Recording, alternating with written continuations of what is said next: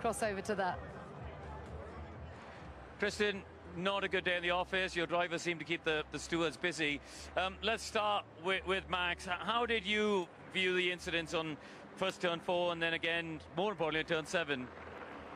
Well, look, I mean, Max didn't leave the track at turn 4, and you know, then at 7, Lando opened the door very late. They both ran off there, but you know, the problem is, I think we're going to get into very dangerous territory of at what point is a dive bomb going to be okay. So I think really that, you know, the FIA and the drivers need to sit down and decide, you know, what is acceptable and what isn't. So I thought 2 10 was a bit on the harsh side today.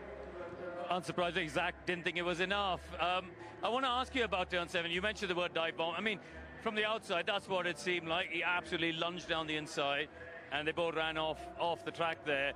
It's cost Max in the championship, right? Having 20 seconds. Is there a conversation for you to have with Max about this style of racing?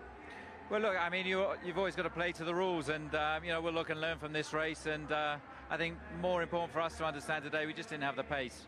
So you know, we had good pace in quali yesterday, but our race pace was nowhere compared to the Ferrari and McLaren. So yeah, that's really where our focus will be over the next 5 days.